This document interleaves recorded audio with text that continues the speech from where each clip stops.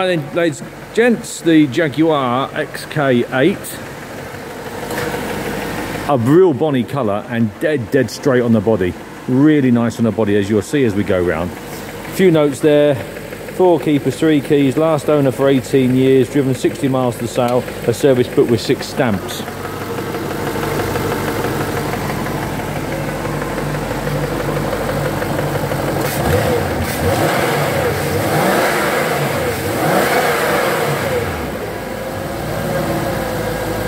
There she is.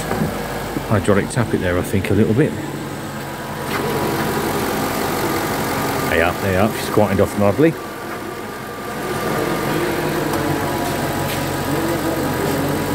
Right, that's in there. So that's all nice in there. Let's have a quick look round inside. Door shuts, door cards. They're all in real good order. Absolute minimal wear on the seat there. Just a little bit of age related there on the seat. Other than that, well, there's a pack in the back. I'll get that out in a minute and put that with the rest of the car. Paperwork. Lovely inside. I did just take a picture of the speedometer. I think it was 60. Let's just flick through and see. 67,600. It's nice in here though. Yeah, phone charger thing. Yeah. Few bulbs, bits and bats in there, as per usual. We see that with a few Jags, that distortion there, this whatever you want to call it, dismemberish of the mirror. Yeah, you see a few like that, and you see them on the door mirrors as well, where they've just started to sort of, laminations just started to come away. But if that's all if that's the only thing you can find wrong with it, then you're doing well with an Xk8.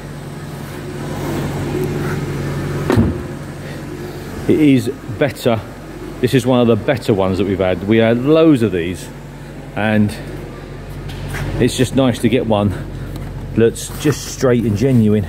Now, there's a couple of boot lamp bulbs there that have just been disconnected. I assume that's probably be something to do with keeping the, yeah, there'd be a battery in there, won't there? So I'm going to imagine that's where the trickle charge has been on, I would think, so the boot's not lit up all the time. Warning triangles in there.